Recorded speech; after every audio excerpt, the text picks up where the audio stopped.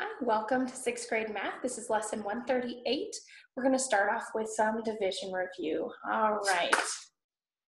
72 divided by 6, 12.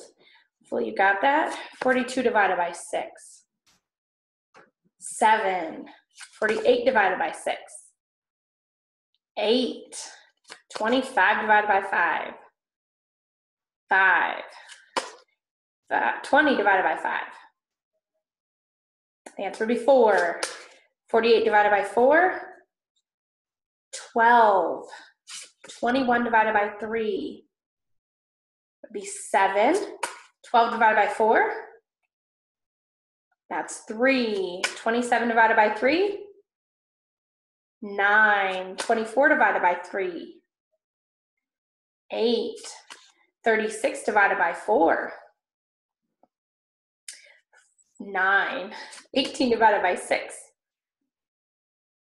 The answer is 3. 24 divided by 6, 4. 40 divided by 5 would be 8. What about 18 divided by 3? 6. We saw 18 divided by 6, and so if you remembered, good job. 54 divided by 6, 9. 15 divided by 5, 3. 30 divided by 5, 6. And then 72 divided by 6, 12. If you didn't get that the first time, hopefully you got it the second. We are going to do a rapid calculation drill, so I'll get your listening ears ready. And I'll try not to go too fast. You might have to pause the video if I'm going too fast and you figure it out, okay? 10 plus 10 divided by 5 times 9 minus 6 divided by 5 times 12 divided by 9 times 8 minus 16.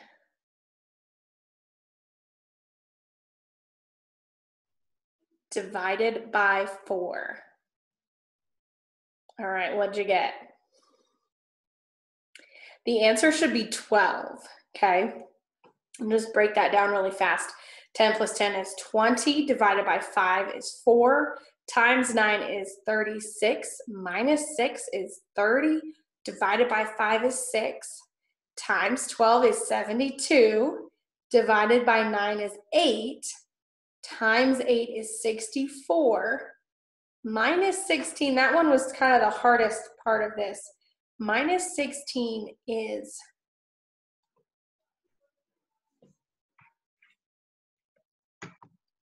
sorry about that, I was having trouble with that. 64 minus 16 is 48, and then divided by 4 would be 12. All right, go ahead and pause the video, and then you may take your speed drill.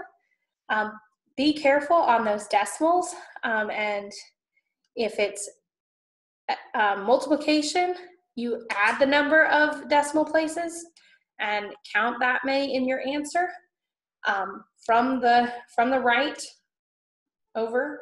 And if it is addition, you make sure you've lined your decimals up and you bring it straight down, as well as subtraction is the same way. Division, if you have a decimal in both of them, you have to move it as many places as are in your, the one on the outside. I lost the name, divisor. As many times as are in that one, you move it, and then you have to move it the same number of times. If you have to add zeros, do that for the division, okay? Do well on that, and we'll be back in just a sec.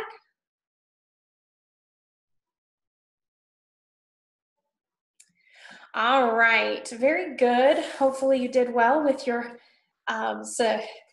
with that speed drill, and we are going to be looking at equations, and this is just our initial introduction to algebra was last lesson, and these equations, solving equations, is some of the stuff that we're going to do it in small portions, and there's going to be a lot of things that we can, a lot of problems that are going to be fairly simple, and you're going to say, why is this so easy? But it prepares you for the harder stuff. And so we want to get this basic, simple stuff down, and then we can get the harder stuff. And so something that I have told you guys with other things, like maybe with a fraction, and we have to make the same denominator, what we do to the bottom, what we multiply by the bottom, we have to multiply the top by, right? That's where this principle comes from. What you do to one side, you have to do to the other, okay? So we're going to be doing a little bit of that. This is an equation, okay? N is an unknown number. N plus 6 equals 4 times 3. Okay, remember that raised dot is our multiplication sign now, okay? We could have used parentheses, but when we just have numbers, just two numbers like that, it's just easiest. It's like using your X, but we're gonna use a raised dot instead, okay? So this is an equation. An equation shows that two amounts are equal. The left side of the equation is equal to the right side. You see the equal sign, that's your equation symbol. The symbol is an equal sign. It shows that the two amounts are equal. The N in algebraic expression of missing value is represented with a letter of the alphabet. We use certain axioms or truths to find the value of the letter. These 4 truths are what we're going to be really learning. The same number may be added to both sides of the equation without changing the equality, okay? It can still be equal if we add the same number. So if, right here, I could add a 5 over here, and I could add a 5 over here, and we still have an equal equation. I did the same thing on one side as I did to the other. Now, we're not gonna mess up our simple equation by adding more numbers, but you can add, that's that first thing. You can add the same number, maybe added to both sides of an equation without changing the equality, whether it's equal or not. The same the same number may be subtracted from both sides of an equation without changing the equality. So it's the same thing. We could subtract 5 from both sides and we'd still have the same answer, okay? Now, both sides of an equation may be multiplied by the same number without changing the equality, okay? We can multiply 5 by both sides. We still would have an equal number, okay? Both sides of an equation may be divided by the same number, except 0, without changing the equality. We change everything when we throw 0 in there for division. 0 could be, I mean, you could add 0 to both sides. You could subtract 0 from both sides. If you multiplied 0 by both sides, we would get 0 on both sides, which still they would both be equal. But with division, it doesn't work the same with 0. So except for 0, both sides may be divided by the same number without changing the equality. As long as you do the same thing to both sides of the equation, the equation remains balanced, okay? So first of all, with this one, dropped my marker, okay? We're gonna simplify, the easiest thing. Can we add n plus 6? Not without knowing what n is, right? We can't add that until we know what n is. But we can multiply 4 times 3, correct? What do we get? We get 12, okay? So 4 times 3 is 12. We're gonna write the equation exactly as it is. N plus 6 equals 12, okay? Again, we're gonna rewrite the problem as we go down, like we've been doing with area and perimeter. That was preparing you for this, because this method, if we do not rewrite it, you are gonna get so confused, okay? So I want you to be following every instruction in this.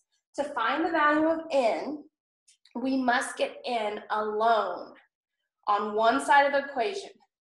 To get it alone, we have to remove the 6, okay? How do you think we can remove the 6? Okay, so this is plus 6. What is the opposite of adding 6? Subtracting 6, okay? If we do have plus 6 minus 6, what do we get? We get 0, which means that n is by itself, right? Now we have what we did to this side, we have to do to the other side. 12 minus 6, right? And 12 minus 6 is what? 6, okay? Now we can plug this in to our original equation to check it, okay? So this is what we're gonna do. So 6 goes in for n, so 6 plus 6 equals 4 times 3, okay? 6 plus 6 is 12 equals 4 times 3 is 12. Guess what? 12 equals 12 is equal, okay? We did the problem correctly. We moved the 6 to this side after we simplified our multiplication, and we got n by itself, and we came up with the answer. And then 6 plus 6 is equal to 12, and 4 times 3 is equal to 12, which means that n is equal to 6. Okay, do you see that? So this really, in this equation, this is your answer, not this. This is the answer, but this is our check. It's just like checking a division problem, okay? So you have your division problem where you multiply to check. That is not the answer, right? The answer is still at the top of the division problem. That's where this answer is right here, but this checks to make sure that we did everything correctly. If we can plug the number back into the equation and it comes out as equal numbers, then we did it right, okay? So we're going to look at x minus 5 equals 18 over 2, okay? Which part can we do first? Can we subtract 5 from x, or can we divide 18 divided by 2? Because remember that fraction bar also means division. When we have a bigger number over a smaller number, we want to divide, right? So which one would we do first? We do the division, okay? So let's go ahead and write x minus 5 equals 18 divided by 2 is 9, right? Okay. Now this side we've got minus 5. So what are we going to do to take it away from this side? We have to add, okay? We do the opposite. We're going to be looking at the opposite of the other ones. So plus 5. So we've got to add 5 over here, right? Okay. X is now by itself because minus 5 plus 5 equals 0. And then 9 plus 5 is 14. Good job, okay? Now, here we go. We plug it in, 14 minus 5 equals 18 over 2. 14 minus 5 is what? 9. 18 divided by 2, we've already done, is 9. Do those equal? Yes, and we can put our check mark, but x equals 14, and that's our answer, right? Okay, so when you get your answer, your x equals 14 and minus 6, I want you to circle that answer. That will help you see it. That'll help me see it. Your parents, they'll be like, okay, what'd you get for this answer? All I see is a whole bunch of numbers, all of this. But if you circle it, then it'll be very clear which one is the answer, okay? And the check mark just shows that you checked it, okay? Now, to do, let's see. Next one is actually this one, okay, that I've got here. So y over 3, so that means y divided by 3 equals 11 minus 5, okay? Y divided by 3, 11 minus 5 is what? 6, okay? Now, 3 is being divided. What is the opposite of division? multiplication, okay? So what we're gonna do is we're going to multiply 3 times y over 3, okay? So in this, if you were to think of this a fraction as 3 over 1, right? You could reduce that. Basically, it would be 1s. And you just cross them out, okay? So then we get y by itself. And we can't forget to multiply 6 times 3, right? Because what we did to one side, we have to do to the other. I'm going to move this down so that hopefully you can see that. 6 times 3 is what? 18, okay? 18, okay? I'm going to move this over here, and I'm going to put 18 over 3 equals 11 minus 5, okay? 18 divided by 3 is what? Should be 6, right? And then 11 minus 5 is also 6.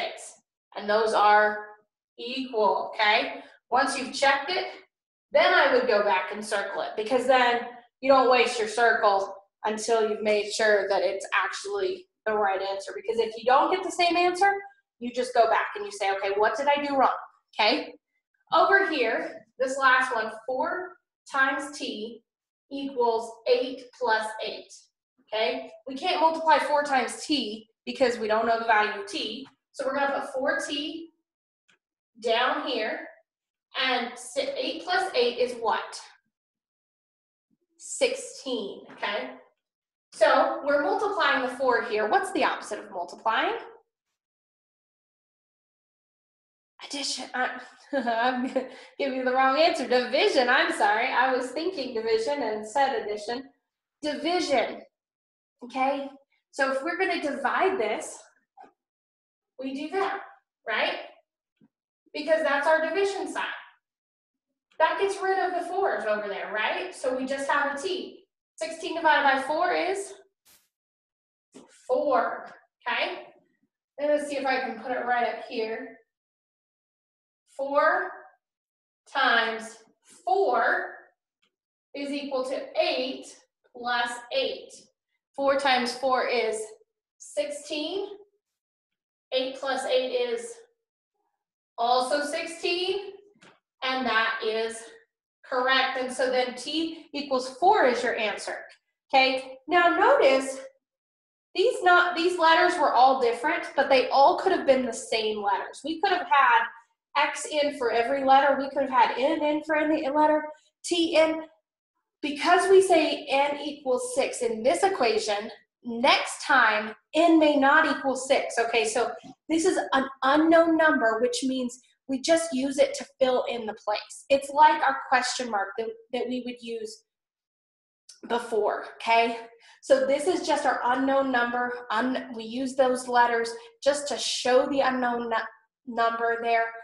So don't get confused with that, because you are going to come up with equations that have different numbers for the same letter, and you're going to think, but it said it equaled this one over here, and now it equals 42, and it equaled 20 before.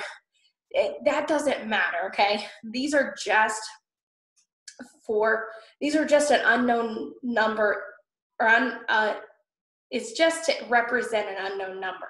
It doesn't mean that it is that every single time, okay? So in section 1, it has you completing the equation. So it lays most of this out for you. So all you're doing is you're saying, okay, well, x plus 3 equals 27 over 9. So they did x plus 3 equals 3 because 27 divided by 9 is 3. Then they've got x plus 3 minus 3 equals 3 minus 3. Okay? So then they got x by itself, right? So they took the 3 off of the side with x, and they put it on to the side with 3. But then 3 minus 3 is what? 0, okay? So that first one, x is equal to 0. And so then you're going to put in the equation, what number equals x? 0. So 0 plus 3 equals 27 over 9. So then 0 plus 3 is 3. And it says 3 equals 3. And then you get to put the check mark, okay, to show that it is equal. All right, so that was that first one that I filled in for you. And these ones are just that. You're just putting in the numbers. So you have to look at that first equation. You have to see what they did and how they got down to where they did. And so on this,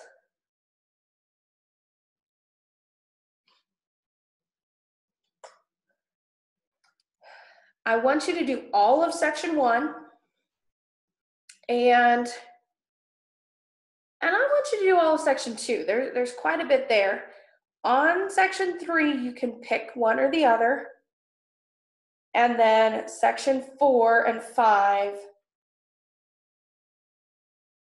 pick 3 to do.